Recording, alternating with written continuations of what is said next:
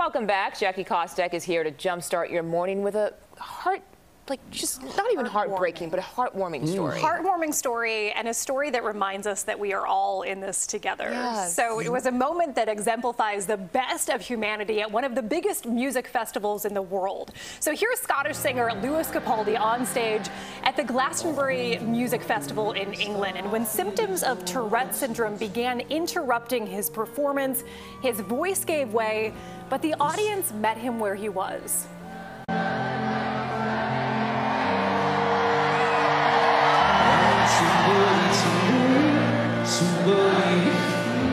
Somebody just to know.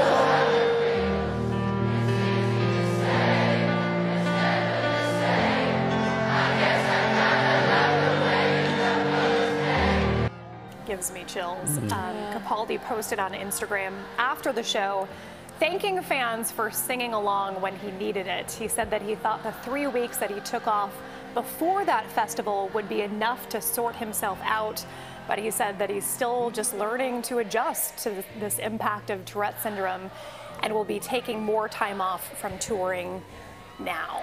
But obviously just a beautiful moment there. He had so much gratitude for his fans, and he said that he hopes to come back to touring when, you know, he's feeling like he can enjoy every minute of it, which he's just not in that place right now, but that's still awesome. Still such an amazing moment. Oh, amazing moment. Yeah. Well, sometimes desperate times call for desperate measures. And in the case of some quick-thinking police officers trying to save a puppy from a canal in Arizona, it required the sacrifice of a beloved snack. Try this. It's my wife's pumpkin muffins. Oh, man.